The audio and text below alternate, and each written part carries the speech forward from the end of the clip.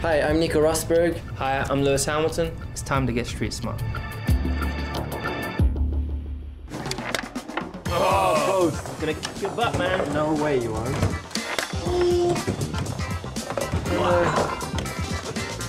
Oh my god. I'm so bad. Okay, are you ready for this? 1, 2, 3, 4. Ready for this one? Yeah, go for it. Your phone's ring. That's what happens when you take your hands off the game.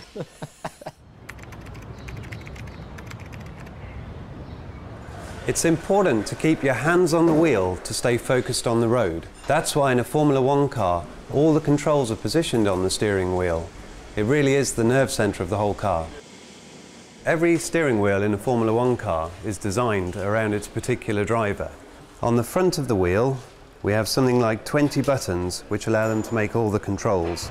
You have the tyre switch here, which is actually for the wet, dry intermediates. You have an overtake button, you have the torque button, you have a drinks button, you have a radio reset button, then you have engine mixture, you have torque pedal map, then you have high-speed diff.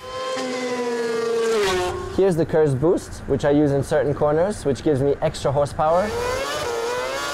Boost and the head goes back. No, not quite that bad, but a lot of extra horsepower. Finally here there's the DRS, which I use on 2 of the straights, and in the race when I want to overtake somebody, I push this button and I have to push it again to deactivate it. When they're in the car, they never turn the wheel by more than 3/4 of a turn. And that allows them to always keep 2 hands safely on the wheel, so they're always in control of the car. For decades now, Formula One cars have had every single control on the steering wheel.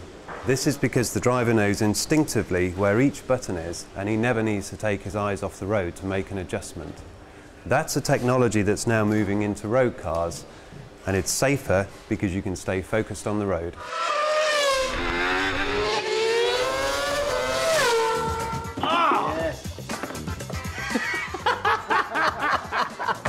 Hey man, can I have a drink? Yeah, sure, man. Hang on a minute.